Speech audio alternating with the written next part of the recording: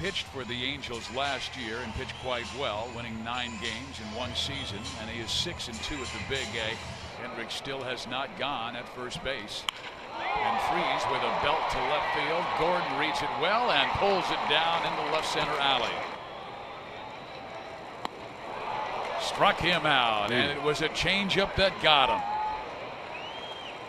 He chased a bad pitch away from him and strikes out. And he strikes him out. Well, Vargas walking the razor's edge, but hasn't cut himself yet. Look at that. Iannetta has to be just talking to himself right now. He has Calhoun down 0-2. The runner goes. The pitch is swung on and missed. He struck him out, and the inning is over. Vargas with 5 strikeouts.